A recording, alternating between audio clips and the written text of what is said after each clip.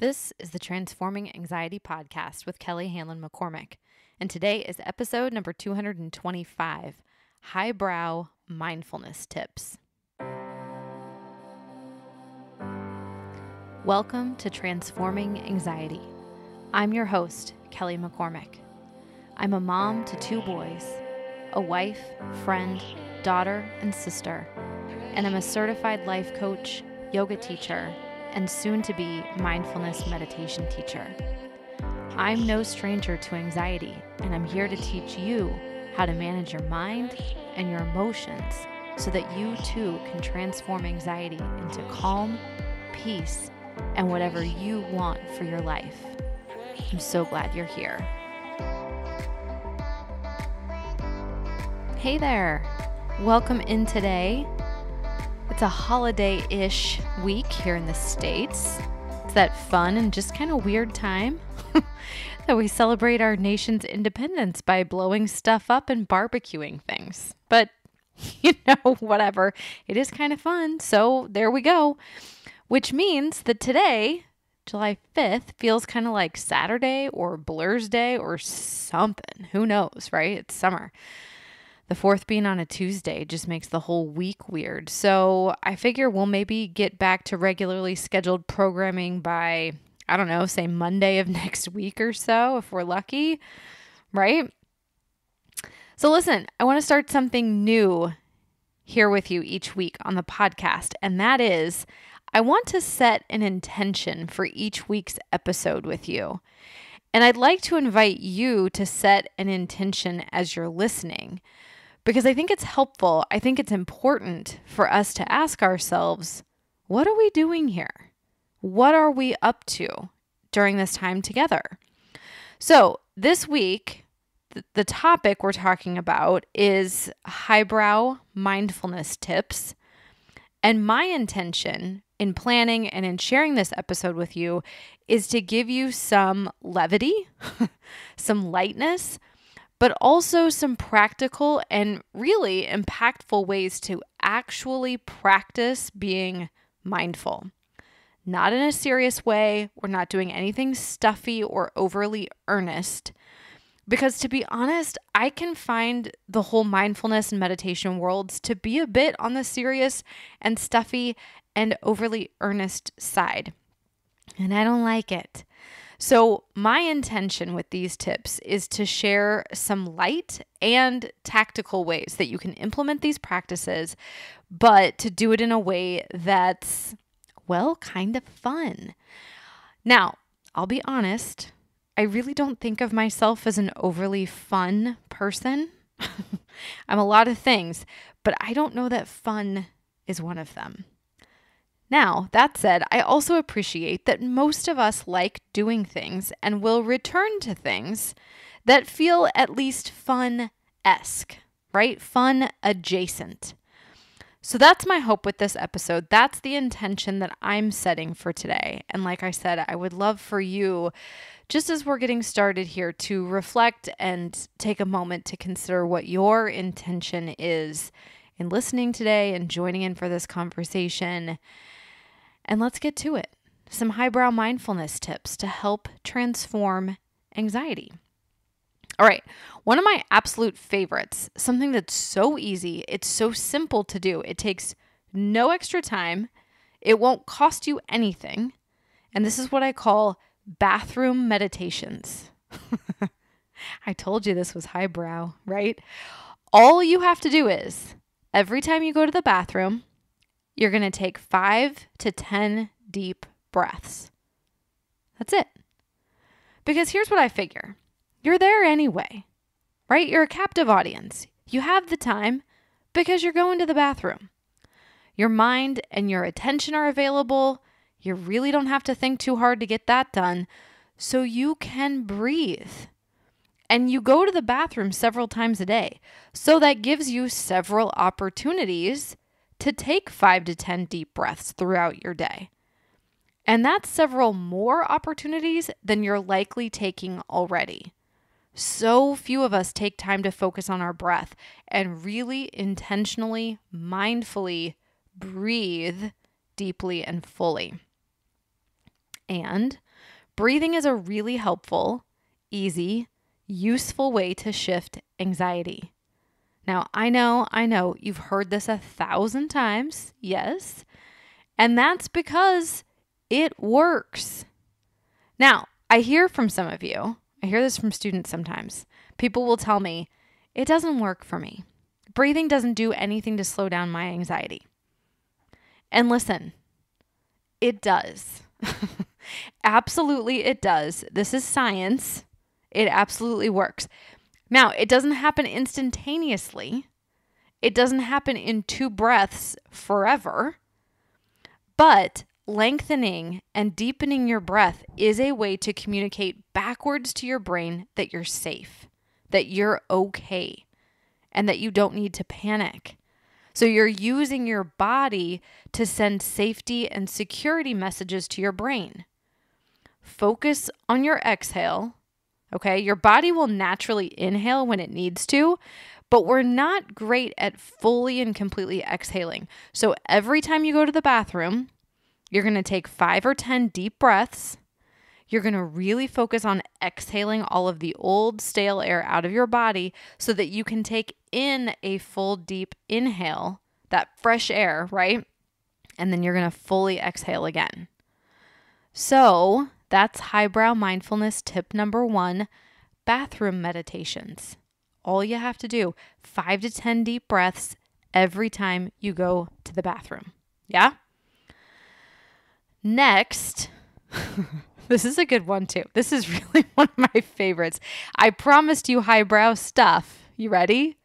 I feel like most of the teachings, what we learn in yoga and meditation and mindfulness and through thought work and just introspection and inner reflection can be boiled down to this next one, which is don't be a weirdo. I love this one because again, lightness, right? A little humor. It always helps. This one is helpful most of the time. When you're struggling, when you're trying to figure out how to say something difficult to someone, when you're trying to get out of your own head, when you're trying to figure out the next best thing at work or at home or with your partner or your kid, this is usually applicable. Don't be a weirdo. Honestly, I'm still surprised how often this is useful. I use this idea probably 10 times a week personally. Like if I'm trying to figure out how to say something, it's almost always beneficial to remind myself that whatever I say, however I'm going to frame it, if I can shake off any part of it that smacks of me being a weirdo, I'm definitely going to be better off. Like think about it. Usually we're trying to convince someone of something, right? An extension on a deadline for a project, or what to have for dinner, or how best to handle a family member's complaint. Like in all cases, stop being a weirdo, and then what comes up? Like if I'm going to try to ask for an extension on a deadline, let's say, and I'm beating around the bush, I'm trying to show my boss why it's okay, better even, right, to do it this way. And I'm reminding my boss that so-and-so didn't turn their project in on time. And I'm just generally trying to convince and kind of manipulate the whole situation, right? You cannot do that without being a weirdo. But if I remind myself, don't be a weirdo, and instead I'm like, listen, here's what's going on with the project. We could use 2 extra weeks to get X, Y, and Z fully accomplished. We're going to make sure things are complete. And then I know we're going to get it to you. And I'm going to be fully confident in it. Not a weirdo, right? This is what I mean. Look at how or if or where you're being a weirdo and then don't, right? Now, if you're a people pleaser, I want to just tell you that we people pleasers are the biggest weirdos. Okay, it's true.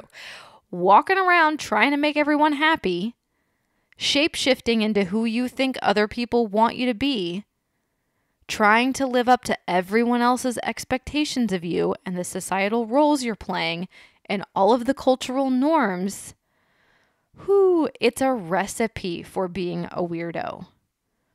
When you can slow things down and remind yourself of this simple plan, don't be a weirdo, you'll see that some new things come available. There's a lot of behaviors and ideas that just no longer apply. Now, spoiler alert, it's hard to be a people pleaser and not be a weirdo. Try it. You'll see for yourself. So that's highbrow mindfulness tip number 2. Don't be a weirdo. Okay. Now, this one sounds pretty weird, this next one, but this is a good way to go. It is bring your mind into your feet. Told you. Sounds weird. But think about this. This is a yogic teaching. Bring your mind into your feet. And the idea is don't think so hard about it. Come down into your body. Feel it. See how your body responds to it. Check in with yourself. Don't always listen to your mind. Your brain is a thought-thinking machine. It's going to think thoughts incessantly, nonstop, forever. And they're just thoughts. We take them as some truth, some absolute knowledge from the beyond. And listen, our minds are shameless. They'll think anything. I mean, really, think for a minute about how you trash talk yourself, how you judge other people, how petty and trite you can be about stuff, right? Me too. Me too. Our minds don't know. They just think things. It's like our minds can't handle any space or stillness or silence, so they're constantly rushing to fill up those spaces and those voids with just more and more thoughts. That ticker tape at the bottom of the screen on the news channels, right? So this idea, bring your mind into your feet, is a reminder that there's more to you than what's going on between your ears. Just because you think it doesn't mean it is. So check in with the whole rest of you, your heart, your gut. See how your chest and your belly and your throat are feeling. Those are 3 really common places for emotions and energy to get lodged. It's like we get these energetic traffic jams in our bodies in those places. We don't even realize it, though. We're busy consulting only with our heads. So don't treat your body like it's a plant stand for your mind. You're a whole being. So bring your mind into your feet. Yeah? All right. Next idea, next tip, is to take it step by step. Now, this is annoying. I get it. That's why it got lumped into the highbrow mindfulness episode, right? All we can ever do is take the step in front of us. Take that. Then the next step will present itself. And then the next. And then the next. A lot of what I see students struggling with is trying to figure out step 17 and step 35 and step 72 before they've taken the first step. It's like we want a guarantee or some certainty or a crystal ball so that we can see how it's all going to go down. But pretty much every time, the only way to get to step 2 is by taking step 1. The only path to step 3 is by taking step 1 and then step 2. Always. Now I know we want to have the roadmap, right? Give me all the steps. I'll just execute them perfectly. I'll be happy and calm and successful and all will be well. But grasping for that, trying to live your life that way, it's missing the point. There is no step 10 without steps 1 through 9 in that order first. It's required every single time. Now, this is just kind of another way to say be present, right? Be here. Be in this moment. You can't figure out or control the future moments. All you can do is be here. And in the best case scenario, you can do what the poet David Whyte teaches us, which is you could be a good ancestor to your future self. You can perhaps set the next few versions of yourself up for success by taking this step, and then this step, and then this step. But you cannot ever take a step out there, down the road from here. It's so simple, right? Do things step by step. I know it's kind of annoying, but it's powerful because it's true. All right. Lastly for today, one more highbrow tip for mindfulness, and that is get outside. This one is not fancy, which is why it's included here. But actually, to be honest with you, this one maybe is highbrow. There is a lot of science and research behind the healing balm of nature for humans. How our brains are tuned to birdsong. The benefits of being under lots of trees, what that does for us. How it feels to be in touch with the natural world and changing seasons. To breathe fresh air. Take in the plants and the trees and the animals, the water, the weather, the phases of the moon, the length of the days, all of it. Take it in. Pay attention. Get to know your surroundings. Leave your phone at home. Listen and breathe. So get outside. Now, see, none of these are time consuming. They don't really cost you anything. They don't take away from your day at all. I know that's one of the big pushbacks regarding mindfulness and meditation is people think to themselves, I don't have the time, which I will maybe argue in another episode. But for now, I'll just point out you don't need time. These are things you can do because you're doing them already. It just takes a certain amount of attention and intention. You have to remember them. That's it. That's the only difference. Awareness. Mindfulness. Yeah? All right, my friend. That's what I've got for you this week.